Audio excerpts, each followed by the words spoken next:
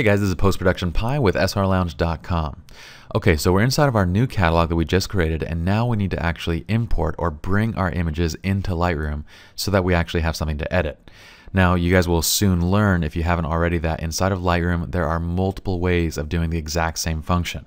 There are buttons that you can click, there are menu options that you can get to, and there are shortcuts which all take you to the exact same place.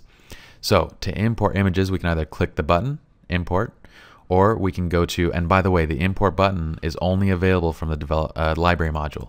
So if you're in the develop module, it's not going to give you the option to import images. If it actually switches over, there we go. So you'll see that we don't have the option from here to import images. We can still access from the file menu by saying import photos and video, or we can still use the shortcut, but we don't have the button. Okay, so let's go back to the library module. Let's go to file. You can also import photos and video from this file menu, or use the shortcut, which is the easiest way to get there, of hitting Control-Shift-I, which I'm going to do now. Okay. So let's go over the basics of the import dialog box. Now it looks kind of complicated, but it's actually fairly simple. We're going to go through the basics on this one. In the next video, we're actually going to go through a little bit more in detail to show you guys all the different options. But here's how it essentially works. It's a left to right workflow when you're talking about importing. And what you do is you start with a source. In the content area or preview area, you have an option of choosing different actions, whether you want to copy, move, or add these images to the catalog without moving them. And then on the right side, we have the location, where we're gonna put the images and how we're gonna handle them, how we're gonna, kind of process and provide those initial settings for those images. Okay, so let's start with our source, and what we're gonna do is we're gonna navigate to our folder where our images are at. If you guys purchase this DVD, then all of the images are actually contained inside of the catalog already. They're there for you. All the changes and everything are made inside the catalog, and it's there, done and everything. But if you're importing new files, then this is how you're going to do it.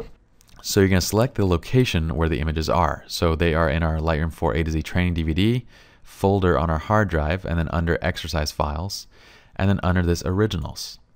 Now it brings up all of our images so we can see them in the preview.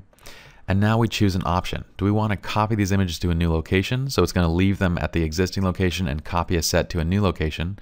Do we want to move them so it actually transfers them all? Or do you want to add them to the catalog without moving them, which means that Lightroom's just going to add them, leaving them where they're at right now.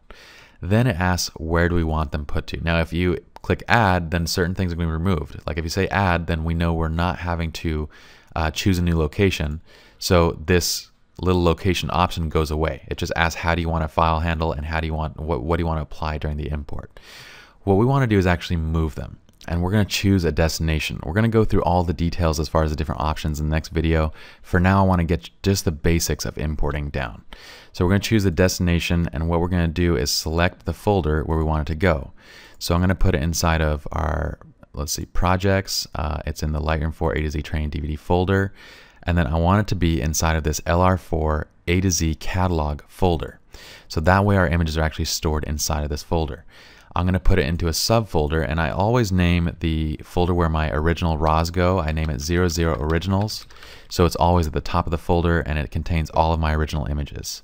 So now it's going to take all these images from this Originals folder, and it's going to transfer them to this folder and put them inside of 00 Originals. Okay, so now let's click Import. Now it brings them all into Lightroom, and check this out. I'm going to go to my Explorer or go to your Finder window, and we're going to go back to the actual exercise folder, and I'm going to show you what it did. So if I load this up, I can see the 00 Originals is now empty. So I can actually delete this folder.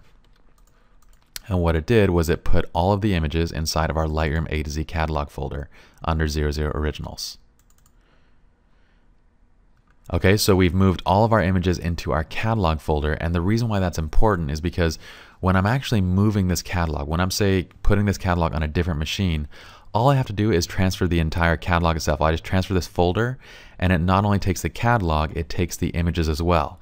So it's very easy to move jobs around just by transferring the entire folders. Also, by putting the originals inside of this catalog folder, it basically makes that location for originals a relative location. So what that means is if I change the name of this folder right here, well, it's not going to break these links because Lightroom knows that, hey, whatever this folder name is, it doesn't matter. My images are inside of 00 Originals inside of this main folder. So basically any changes in this name are not going to break the links to the images. So that's kind of our workflow. In the next tutorial, we're going to go over the details of importing. And then later on, we'll talk about basically what are some kind of what could go wrongs in the importing process or with handling images and how to fix them.